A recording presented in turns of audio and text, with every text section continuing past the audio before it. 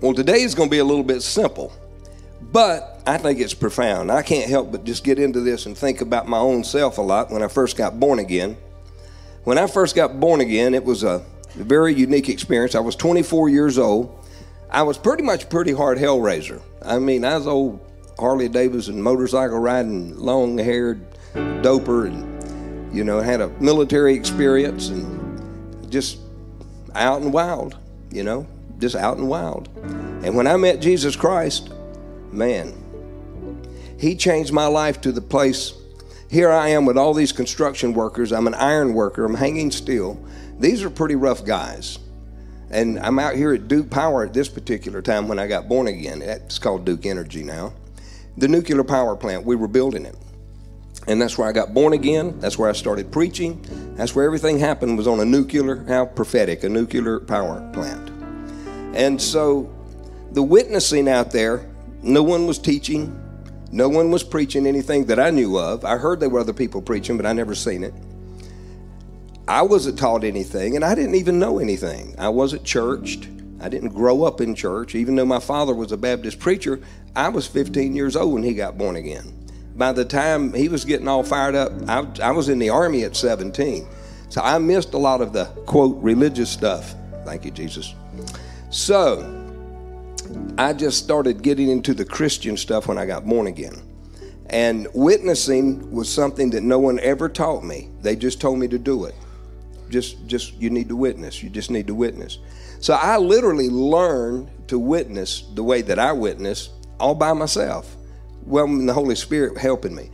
But I would ask him, what do I do? How do I do this? And I would pray, and I was having trouble with scriptures. You know, I wasn't as educated as most of you in those days, and I was really digging and really wanting to know some things. And so I'm going to give you some scriptures today on witnessing, and we're just going to talk about it because it's coming into the season of Easter.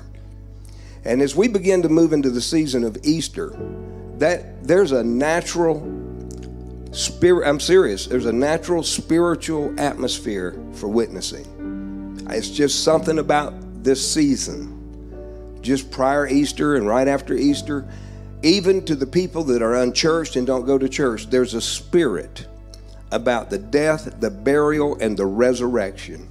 I mean, let's face it, everything's in threes. And out of those three, everything out of a three, one of the thirds is the greater. The resurrection, death, burial. What's the greatest? The resurrection. Amen. So our lives are to be resurrected in Christ Jesus. Our old lives are to die in Christ Jesus. That's what your water baptism was. That was your funeral. You literally already have had a funeral.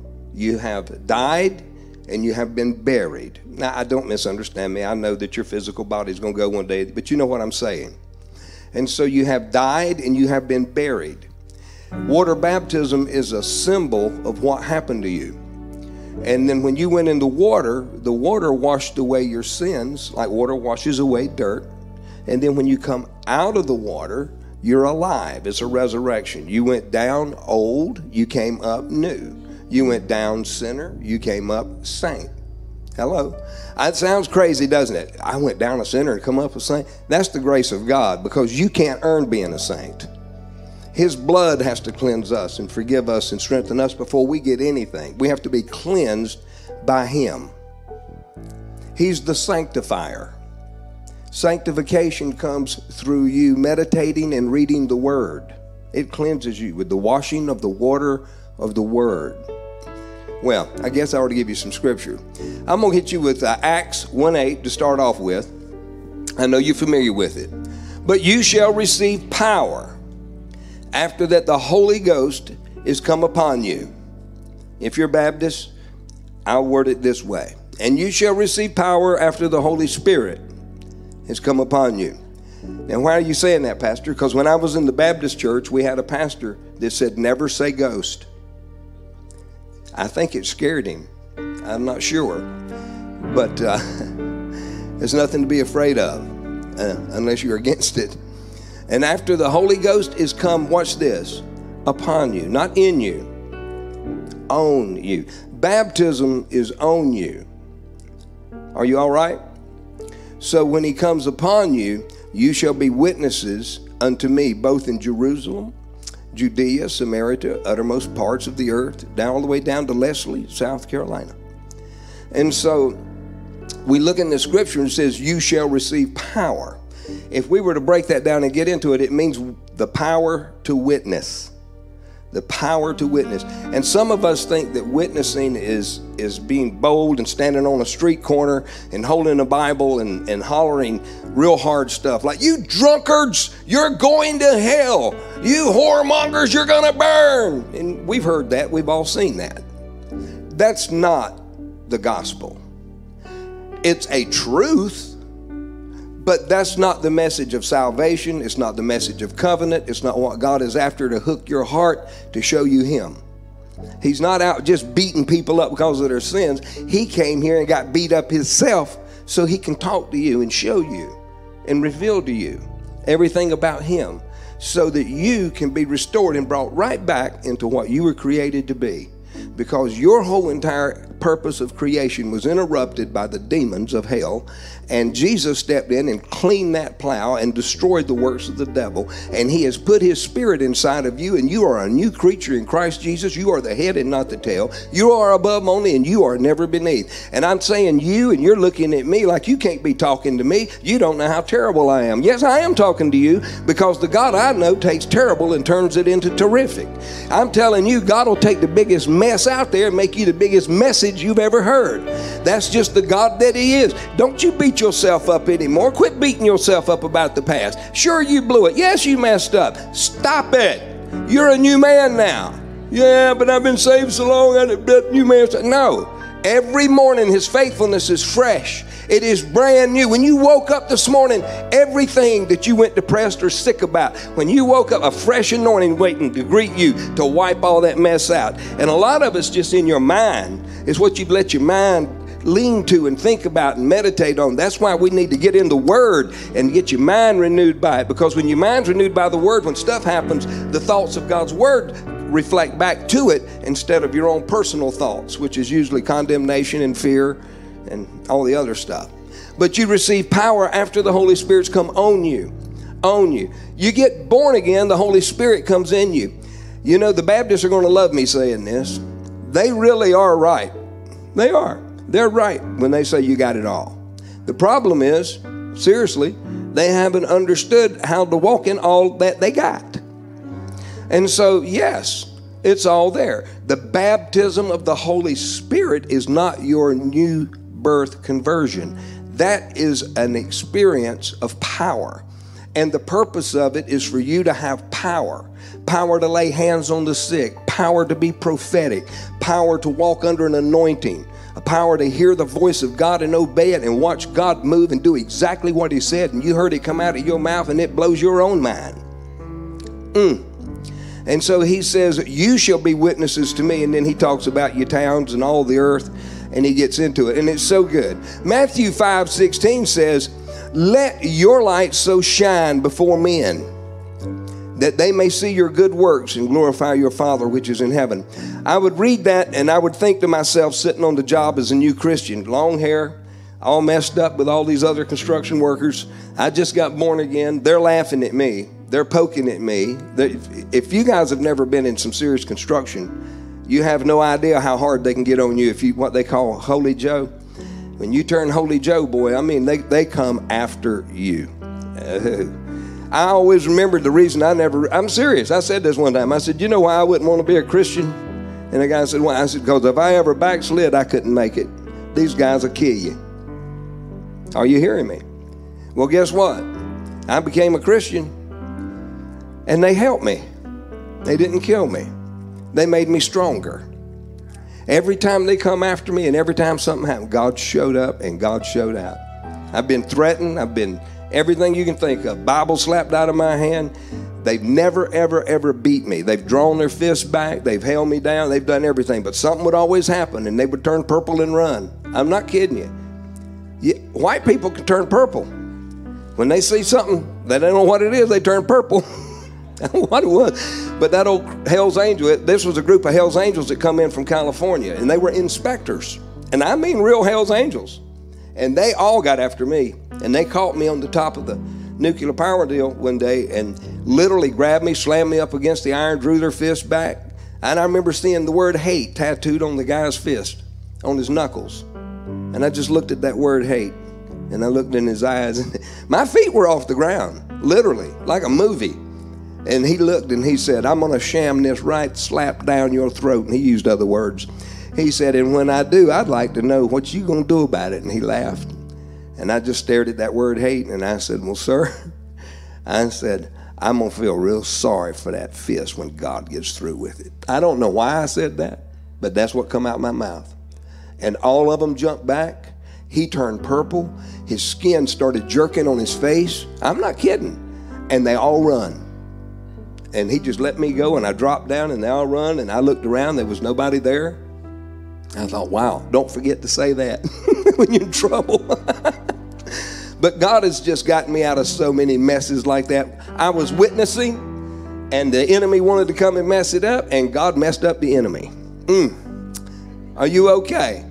So we let our light shine before men, that they can see our good works and glorify the Father which is in heaven. And I used to look at this and think, what can I do for people to see me shine? How do I shine? How am I shining? And you know how you shine? God's word is a light. When it's coming out of your mouth, you can't help but shine. And it's something to walk through a construction site with everybody hurting with their needs. Their marriages are broken. Their kids are messed up. Their bodies are injured and they're working in pain. There's all kinds of problems, and it's amazing.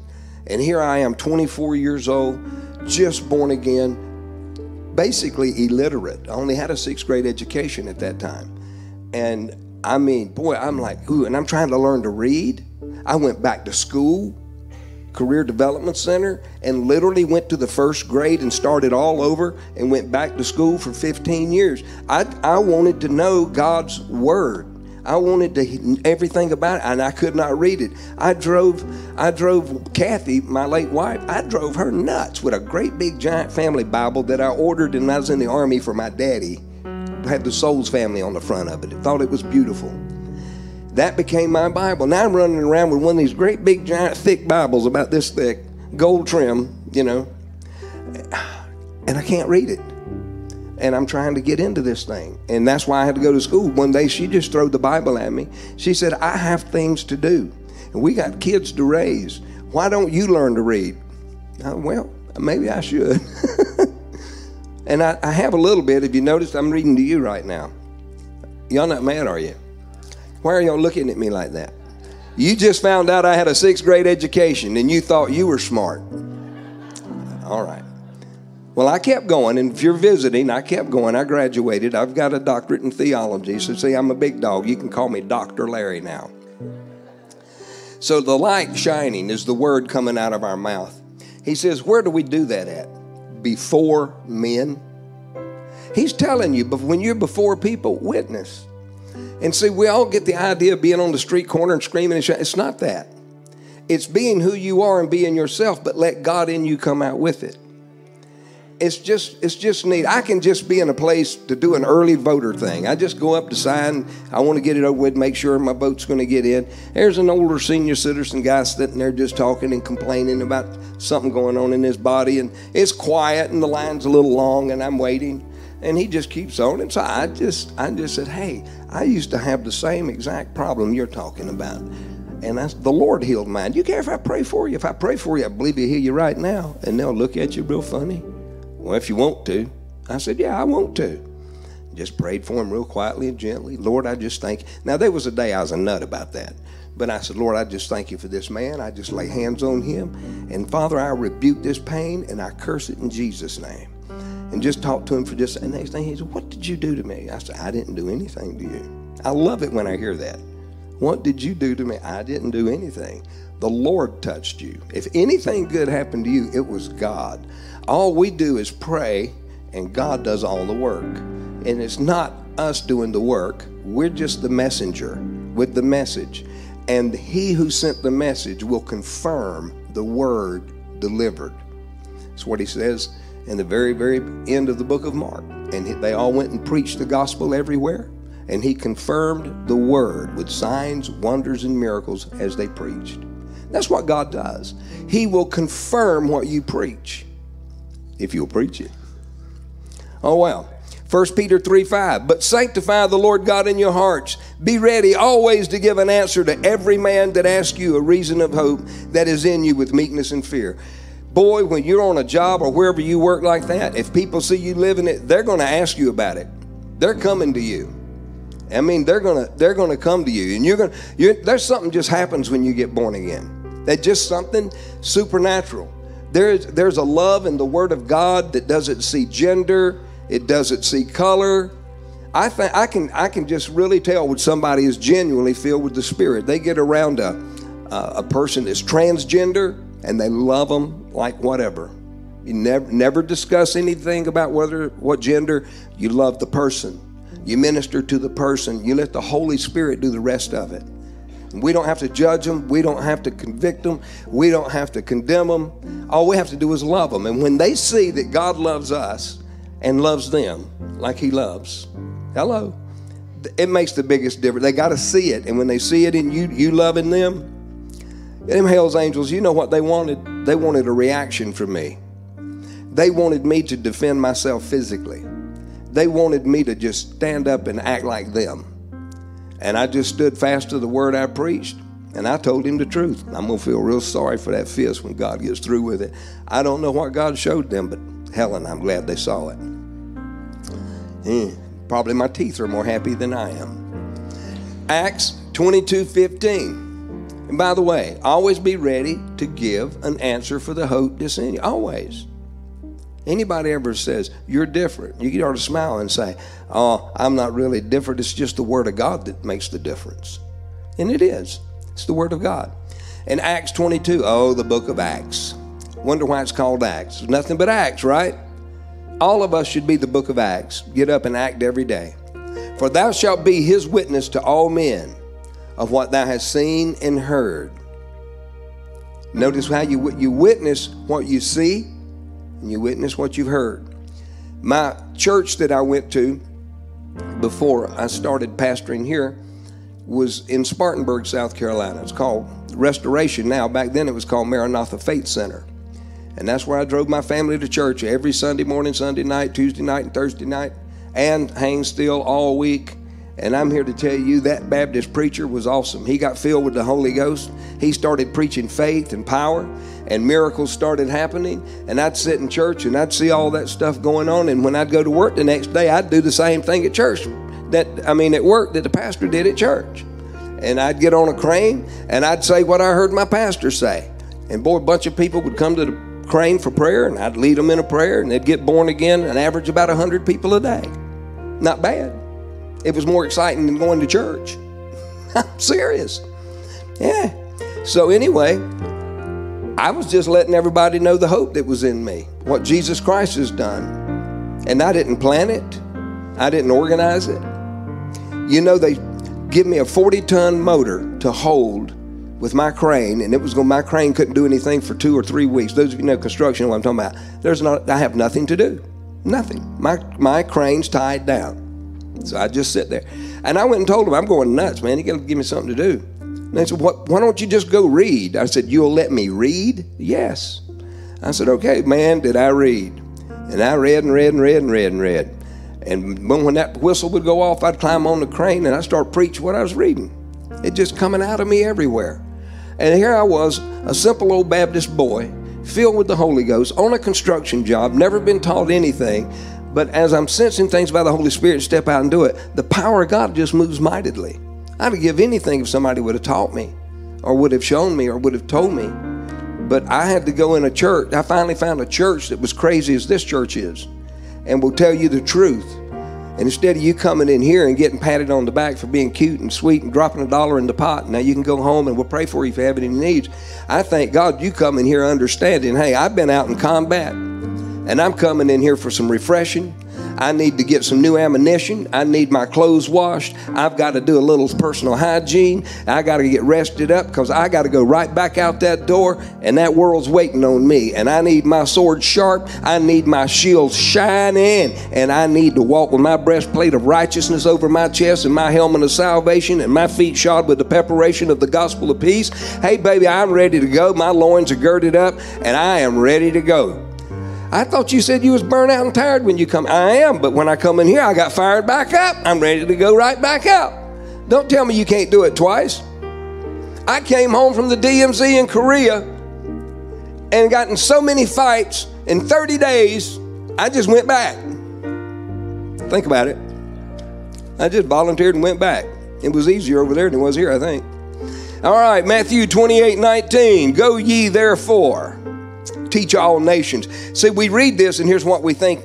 Churches with steeples, with those buildings, y'all go do this. And teach all nations, baptizing them in the name of the Father, of the Son, and of the Holy Ghost. Man, go ye and teach all. When he said nations, he was even including, unfortunately, denominations. Go to all the nations. Baptize them in the name of the Father, the Son, and the Holy Spirit. Witnessing is so powerful. When you got water baptized, that was a witness to the whole world. You literally got bold enough to say, I am going to let the whole world know that I have died in Christ and I have risen with him. And when that went down in that water, Larry's soul was washed away. And when I come up out of that water, a new man in Christ Jesus. You can call him Larry if you want to, but that's a new man in Christ Jesus. August the 28th, 1977. It took me from June the 11th to August the 28th to have the revelation of water baptism. I thought I didn't even need it. And boy, when I got the revelation of why I needed it, I couldn't wait to dive in. I looked like a scuba diver. They couldn't hardly pull me back up. I wanted to make sure. I'm serious. I took my water baptism serious. I have a baptistry right here under the platform. I love using it, but it's getting springtime here. I'd like to take some of y'all to the river and baptize you. You get baptized by faith, understand the revelation of it. You come out of that water, you have all kinds of experiences. You never know what'll happen to you. Hello. I've had people speak in tongues that's never spoken in tongues. They come out of that water. That's what's funny about my daddy. He's Baptist. We're praying. He starts praying in tongues. And I said, Daddy, I didn't know you prayed in tongues. He said, son, I'm a Baptist. We don't pray in tongues. I said, yes, you do. I just heard you. He said, oh, you mean what I was just saying? I said, yes, sir. He said, son, don't you read the scriptures? Those are the groanings that can't be uttered. I said, yes, sir. I didn't want to go into any detail. I said, I tell you what, you groan, I'll tongue. He was tonguing me, didn't know it. Tongue-talking Baptist and didn't have a clue. I wonder how many people have been groaning in their spirit, as they call it, and didn't realize they were praying in the spirit in tongues. It's amazing. It doesn't matter what you call it, it still works. You know, if you don't get the name of something, it doesn't matter. If you don't know the name of your car, you can still crank it and drive it. Just got to learn how to run the car. Listen to what he says in Isaiah. In 43:10, he said, you are my witness, says the Lord, and my servant, whom I've chosen, that you may know and believe me, and understand that I am he. Before me there was no God formed, and neither shall there be after me. You're my witness. You're my servant. I chose you. And you can believe me. And you can understand. The word witness is quite interesting, by the way. I probably should have said this in the beginning. The word witness in the New Testament, I'll give you the number for it. I wrote it down. It's in the Greek 3144. It comes from the word marty, or it's pronounced martus is the correct way to pronounce this particular word, witness. But it's from marty. And it's a form of dying to self. I could never be a martyr. Have you ever witnessed? If you're witnessed, you're dying to yourself. Because your words are about him, not you. And your witness and your shining is his life through you. It's not you. And it's his words coming out of your mouth that changes people's lives, not your words. And the more revelation that we get that our witness is about displaying him, it's all about him. I'm telling you who he is. Witnessing is not telling people that they are going to hell because they smoke, dip, and chew and mess with them that do. That is not the gospel. That is a message that is preached, but that's not the gospel. The gospel is good news. And he said, go and preach this gospel, the gospel of the kingdom of God. Jesus said, preach the gospel of the kingdom. And people need to understand the gospel is about the kingdom and the kingdom that's within you. That's what draws people into the kingdom of God, the revelation of it. A king, a ruler, dominion. That's what it means. A place where one rules and has dominion, kingdom. Where is it located? Luke 17:21 says it's inside of you. Inside of me is a kingdom. He rules and reigns. And this is where Satan was so terrified when he got the revelation in hell. My God, we have really messed up here. We have actually brought God, who put us here, and we've drug him in here illegally. We cannot legally have him here because he never committed a sin. He cannot be sentenced to death legally. Everything that happened to him was illegal and it was wrong, and that was the reason that after he was buried and he was in the pits of hell, they had no power over him because he had never committed a sin, and there was no sin or no guile in his mouth whatsoever. And the next thing all hell knew was the power of God stood up in the middle of hell. And go read your Bible. He unlocked every gate. He unlocked every prison door. He let all the prisoners of the past out, and they came out. Matthew 28 says that when they rose from the dead, that all the dead saints rose with him, and they walked the streets. And he walked the streets for 40 days and 40 nights, showing many infallible proofs that he was alive. And then on the day of Pentecost, 10 days after he had arisen and sent up, hallelujah, here come the Holy Spirit. Pentecost for 50, Jubilee, being set free, and then bam, Holy Ghost comes in. And who does the first preaching? The guy that denied Christ 3 times, a grandma. I'm telling you, he's the one that jumped up in front of 3,000 angry Jews. Why? Because the anointing's on him. He's a witness now, buddy. And that spirit of martyr come on him, and he's ready to just let everything go but Peter. Peter's gone, man. He don't care anymore. It's Christ preaching now. And now the Christ in him is coming out. And 3,000 people got saved and baptized. Not bad for your first message, is it? Ho te basa kalabanda. Anyway, martus. It also means to record. In other words, you have recorded everything you've seen and heard, and you're displaying it to people in life as you go through life. You're witnessing it. You're sharing. Just like I shared with the man. I used to have a pain just like that. Gosh, I mean, we could sit here with illustrations all day long of people just marital problems. The guy just sitting there just crying, literally crying. And I said, are you okay, buddy? And he said, oh man, I just opened my lunch up and I got my wife wants a divorce. She wants to leave.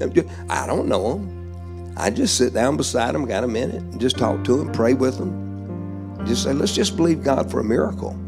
And the next day they come running back, tell me something happened when they got home, and thank me. I couldn't tell you if something was happening to straighten it out before we prayed, or if it really was just that prayer. But I can tell you this, he was crying and he was hurting and she was leaving, and we prayed, and the next day she was repenting and she was sorry and he was happy. That's all I can tell you. But that's what happens in life when you witness, when we share with people the gospel of the Lord Jesus. Here, let me give you some more. In Proverbs 14:25, I like this one. A true witness delivers souls. I know you're thinking, aren't you Larry Souls? This is S-O-U-L-S. I'm S-O-L-E-S. A true witness delivereth souls, but a deceitful witness speaks lies. So we know that the opposite of speaking lies is the truth. So a witness, a martyr, we tell the truth. We always tell the truth. And that's what he says. A true witness delivers souls. Matthew 5:15. Neither do men light candle and put it under a bush. They put it on our candlestick. Now listen how this is worded. and it gives light unto all that are in the house. That one person can light up the whole house. I bet every one of you in here knows somebody, or know somebody in your family that you could say is the glue or the light in your family. They just like, they really shine. All of us can do that. But that's what we are. We shine, and that's what candles do. They put out a light, illumination. We're illuminators. That's what we do. When we're in the presence of other people, our ministry is to illuminate them. You'll hear it on your job. They'll tell you, man, this inflation thing's killing me. I can't even afford to get gas. I'm not kidding you. I mean, and there's some people that it's financially, it's really that bad. You know, it's costing me money to go to work. Now, I used to go to work to make money. Now I have to pay money just to have the job. It's like if I quit, I'm about equal. And I can't quit because I have to have benefits. I got to this, I got to that. And they're just all torn and twisted. And the Word of God is so powerful. I mean, it is. It's just like the giving and tithing thing. I mean, when Kathy and I came into the kingdom of God in 1977, we were born again 3 weeks before we went to church. And we went to church. We went to a big old giant Baptist church over here. And I didn't know anything about tithing. My daddy, a Baptist preacher, I still didn't know anything about tithing. And they took about 5 minutes and taught on tithing. And we just looked at each other. I said, I didn't know that. And we were $30,000 in debt.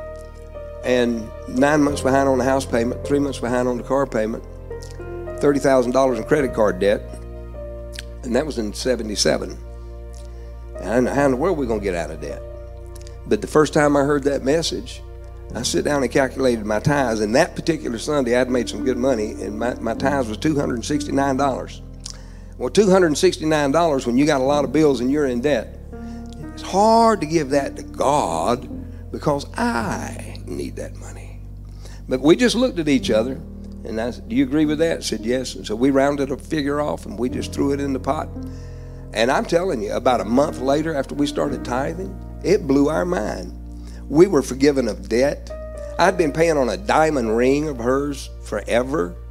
And just one day when I started to make the payment, the guy looked at me and smiled. And he said, you're the most consistent person I've got paying on this stuff. Nobody pays like you do. Every week you're here. I said, I want to get this thing paid off. He said, do you believe in Santa? And I don't. But I just grinned at him because of the way he said it. I said, of course. Telling a story. I said, of course. He said, good, because he's going to be good to you today. Let's just call this paid in full. And he wrote paid in full on the bill and handed me the bill. I said, are you serious? He said, I don't even know why I'm doing this. He said, but I feel good about it. I like you. I said, well, thank you. I had favor. I didn't realize my tithing was working. Favor with God was working. People I'd been giving money to hadn't paid me any attention. All of a sudden, now they think I'm cute and funny and want to just pay in full. No problem. I mean, we could just keep going with the testimonies of what God did. We needed a refrigerator. We hadn't been tithing long. We had a refrigerator that held 2 ice cubes in the freezer. That was it. I mean, ice trays. Ice cubes, about that. And it was about come up to my chin. That's how big it was. And it weighed about 1,000 pounds. That's how old it was. And we come home from church one day, and there was 8 $100 bills and a picture of a beautiful refrigerator on a magazine stuck with a magnet on that refrigerator. How they got in the house, who did it, what did it, who angel, what, I don't know. But if you don't think that me and that woman did a hissy dance in the kitchen, oh well. Well, we did. We burned it up, baby. And we was happy about that. I just, things that would probably y'all would laugh at. Those days we've had no money whatsoever, none in the bank, waiting on a paycheck. If you don't get your paycheck, you really stuck. And a man stops at my house and says, God told me to stop and give you all my money. I thought, I don't know how much he's got, but I hope he's rich. And he poured out all his money on the counter, and we counted it. And it come up to 165 cents. That was 165 pennies. Yeah, $1.65. And he started crying, and he said, I know you think I'm crazy. I can't believe I'm doing this. It's kind of embarrassing, but I'm just telling you. I just know that I know that I know. His name was Johnny Woodward. He said, I know that I know. God told me to just do it. And I know this looks dumb, and that's all I got. Well, I took his change and took off to the grocery store, and I come back with a gallon of milk, and I come back with a loaf of bread and something else. Yeah, back then you could buy some stuff. But it got us through. It got us through supper, and it got us through breakfast for the next day for our paycheck. Now, some of you that have plenty of money probably laughing and thinking that's silly, but I've been there. I've lived like that. I was raised in poverty. I didn't know it. Are you okay? You know, you can be in poverty and not know it. And so it's just interesting. I'm rambling with you guys. Are y'all going to forgive me, are you? Yes. Thank you. Stay on the front row. Can I read you a couple of more? Are you all right? I know what you're thinking. Oh, he's working us up, and the next thing you know, he's going to want us out there preaching on the street corner. Just want you to share your life with the people that's around you. God's going to bring them to you. You're supposed to be where you're at. You aren't not to be afraid of your job. There was a season that I hated going to Duke Power because I got born again and everybody was cussing and GDing and MFing, and I could abbreviate all the words they say. It'd take the whole alphabet. It just terrible. It just makes me sick, just makes me terrible. That's what I'd say. It's just terrible. It makes me sick. Can't stand it. The Holy Spirit got on me one day, and he let me know, I got you there because I want you there. Now, you want me there? I don't want to be there because I got you. And I don't want to be around all that nasty because you're in there. And I don't want my God here. And that's my attitude. And he's letting me know, listen, I've heard all that before. It means nothing. You go do the word and ignore the world. And that's what I do. All right. All right, I'll give you this one. Matthew 5:15. Philippians 2:15. That you may be blameless and harmless, the sons of God. That's you. And the earth is waiting for a manifestation of you. That's why it's burping. It is. That's why it's earthquaking. I'm just being humor when I say burping. It's earthquaking. It's shaking. It's moving. They think it's your SUV. The government has no idea what it is. They think it's something in the natural. And it's all spiritual. The earth was created and designed for the sons of God. And the sons of God have been on the earth, and they've stepped into sin, and the Son of God, Christ, God incarnated in the flesh, has come and delivered us from all sin and all sickness and all disease. We are a delivered people. And then we're blameless and we are harmless, the sons of God. Look at this, without rebuke. Why shouldn't we witness? In the midst of a crooked and perverse nation. But look at this, among whom you. Here's your witness. Boy, that's what got me with Duke Power. When God showed me, I got you where I want you. Don't be worried. Don't just, when you hear GD, just don't pay attention to it. Just don't. And man, I just got the attitude, let them have at it. I'm with God. And buddy, I got it, just everything made my job. I got where I couldn't wait to get there. I'd be singing in the Spirit on the way, wanting to know what the Holy Spirit's going to do when I get there. And the gifts of the Spirit would move every day. Every day. Somebody was getting healed. Somebody getting saved. Stuff happening every day. It got so exciting. It gets jacked up. I'm telling you, boy. Man, the gospel is awesome, and people, when they hear it, it really does affect them. They just need to hear it. Satan wants to intimidate you to make you think you look silly or weird if you use the name Jesus. There's no more powerful name in the universe than the name Jesus. Hey, why do you think he wants you to make it sound sissyish or something? Because it tore his head up. It busted him and destroyed him. Acts 10:42. I'm going to give you a couple more and I'll let you go eat. He commanded us to preach to the people and to testify that it is he that was ordained of God. This is what you're telling people, not that they're wrong, not that they're a bunch of nothings. You're commanded to preach to the people and testify that it's he which was ordained of God, it's talking about Jesus, to be the judge of the quick and dead. Quick means alive. Of that which is dead and alive, alive and dead. And so here we are, commanded. The word preach means to make a proclamation, to decree something. I have a commandment on my life to do it, and I was doing it before I realized I was commanded to do it. I don't know. It was just in me. Some of us are born the way we are for the purpose of God in the future. It's not there's something wrong with our family or something wrong. I was supposed to go through the stuff that I went through in life because of the things that I have to deal with people in life. I'm one of the few people that went to churches when they first got saved, and most of them I went in let me know I wasn't welcome. I had long hair, denim, construction worker, looked rough.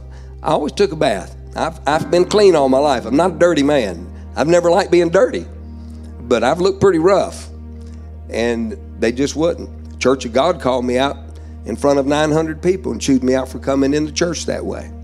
I went to another church, and then the preacher come over and tried to shaft us out of a whole bunch of money. You wouldn't believe it if I told you the story.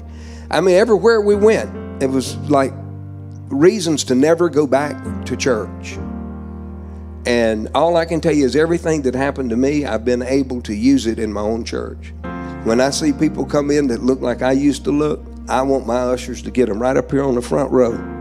Give them a Krispy Kreme donut, hello, and tell them Pastor Larry's coming out to preach to them. He loves them. Well, we don't give them Krispy Kreme donuts, but you got my point. You got to love people. You got to love the unlovable. Just think God loves them right now. Just think the person that you detest the most, God loves them like he does you. We just think he only loves who we like. Well, I'll move on. I know. I'm middling with you now. Get out of my business. Okay, I'm out. All right, Romans, I'm going to hit you with two of them. Romans 12:1 and Matthew 5:13. I'll turn you loose. He said, I beseech you therefore, brethren, by the mercies of God, that you would present your body as a living sacrifice. Boy, I could stop and preach right there. Then he says, holy, that means separated from the world, acceptable to God. Holy is always acceptable to him. And he says, that is your reasonable service. It's just reasonable for you to present your body as a living sacrifice. What was that? Well, I'd rather stay here and watch Perry Mason today, but you know what? I need to go witness. Where are you going to witness? Well, my little boy got a baseball game tonight, and I know them folks are going to sit around and be shouting and hollering, and I'm going to have some people I can witness to. And you can learn to witness lovingly to where people actually will go get their friends and bring them over to where you are to hear. I don't mean leave you, the more will come. Have you ever noticed that everywhere Jesus went, it just drew more people? And have you ever noticed that every message he preached, none of it was negative towards people? None. He never, when he talked about sin, he didn't call a person out. He would just call the whole group out. He would nail a whole group. He told the Sadducees and Pharisees exactly who they were. He said, you're a bunch of vipers. You're a bunch of snakes. I mean, it wasn't like you finding somebody that's just got an addiction, you know, oh, you old drug addicts, all you are. This is a whole different scenario. Hello. So God is not judging people like people judge people. He's already judged us all by his blood. If you've already been born again and you've received Christ, your judgment has already been given. And I can tell you what the verdict was. Not guilty.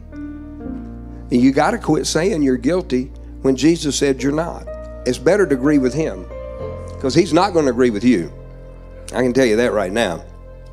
Here's your last one, and I love it.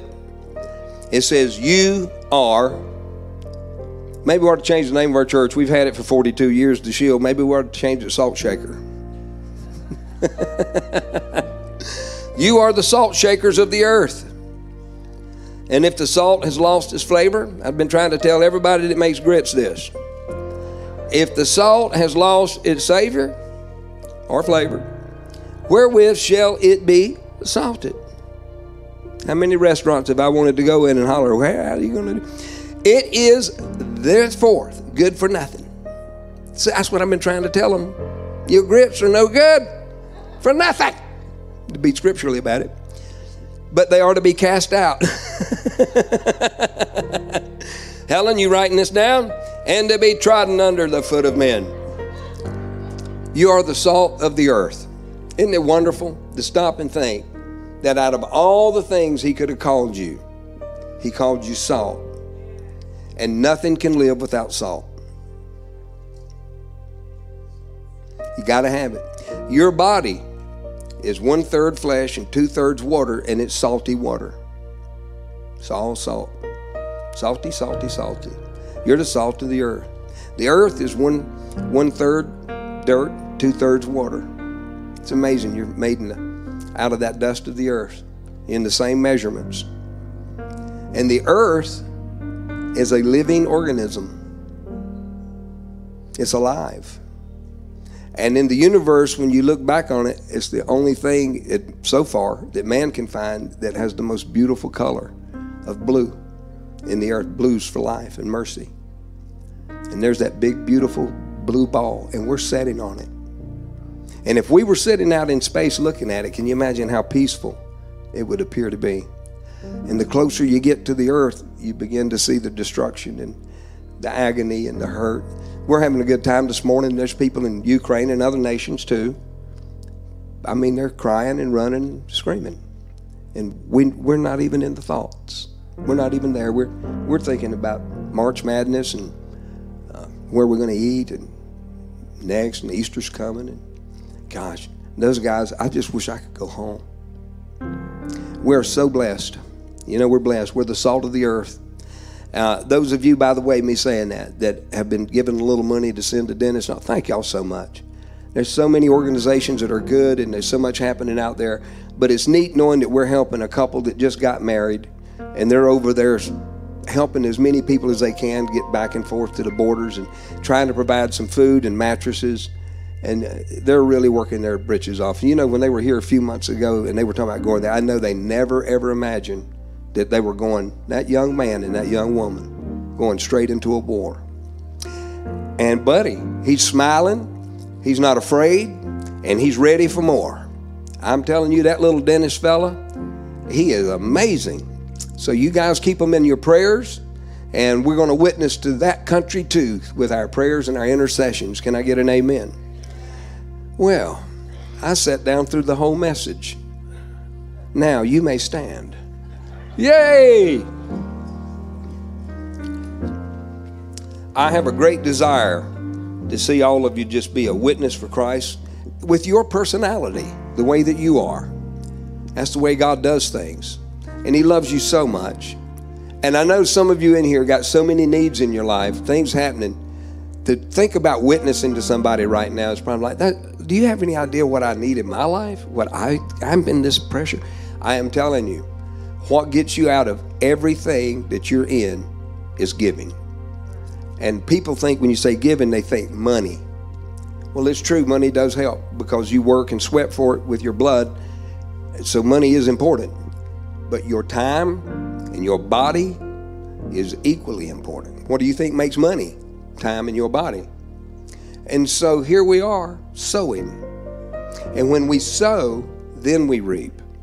And I have learned that helping other people that are hurting, where I'm hurting, somehow God supernaturally gets things done around me, and I get my big mending and healing, helping other people. When my tithing, my giving, I'm not receiving an offering, so don't be afraid. My tithing and my giving, I know that I know that I know. That is what's going to keep me going in the future. That's why I keep getting blessed. That's why crazy things happen to me. That's why people give me stuff that I would have never imagined. I mean, I just remember when Mr. Wilson died and did his funeral. His family just bought that brand new Eldorado Cadillac. It was pretty and red. And they just walked right up here with the keys, gold keys, one day, and said, the Lord said, give you the keys to his car. He really liked you, and He would want you to have his car. And I said, well, thank you. And give me a car. And they're walking off, and then turn around and come back and said, you know what? He's got a 15-passenger van that he uses for bingo, and he'd probably rather the church have that too. I said, bingo! So He blessed us with a big old church van, blessed me with a new Cadillac just about. But it's favor. It's the favor of God. I didn't ask for that. I didn't, oh God, I want a Cadillac. He just threw it on me, and I was just nutty enough to accept it. And I learned my lesson, because the first Cadillac that was given to us, Kathy grabbed the keys. When that red Eldorado come up, I'd already learned my lesson. I grabbed them real quick. God's good, isn't He? Well, Heavenly Father, I just lift up these people that You love so much and You grace. And Your word says that You put shepherds over them to feed the flock. And you said, woe unto the shepherd that feed not my flock, or even abuse the flock. And Father God, I just thank you that your word has free course in the sheep. I thank you, Father God, that what they hear is truth right out of heaven, out of your word and out of your scriptures. Father, I thank you for a people that not only witness, I thank you for the power of the Holy Spirit to rest upon them for signs and wonders and miracles as they lay their hands on their family and their friends and the unknown, the people that are hurting and hungry and in bad situations. I thank you for the anointing that breaks and destroys every yoke of bondage. And I thank you for the power of the Holy Ghost that comes on each and every person that believes in you and calls on your name. I thank you, you're going to be right there, Father God, when they lay their hands on them, when they pray for them, when they speak to them. The anointing will touch their hearts and will heal men and women from everywhere. Oh, we thank you for it. Father, grace them. I release an anointing upon them, Father God, that every person in here has the same anointing as the shepherds have. They have the anointing to go out and do the word. We love you and we praise your holy name. We thank you for your goodness, and we pray for peace for Ukraine, and especially for America to stay strong, hold strong to its Constitution. And I thank you for men and women in government that love you and will honor you and are more than willing to change the rules and laws of this nation to the rules and laws of God's kingdom. We love you, sir, and we thank you for your goodness, and we call America strong in Jesus' name. And everybody said, amen and amen. Well, it's not going to be long. Things are going to be turning back around and getting better again. I'm not kidding you. I'm telling you. Don't you let this thing get you all beat up. You the head and not the tail. We're going through a roughy time, that's all, and it's just going to get better. So you can just go ahead and tell somebody things are going great, but they're going to get better. I love you. God bless you. Go do the word. Ha ha.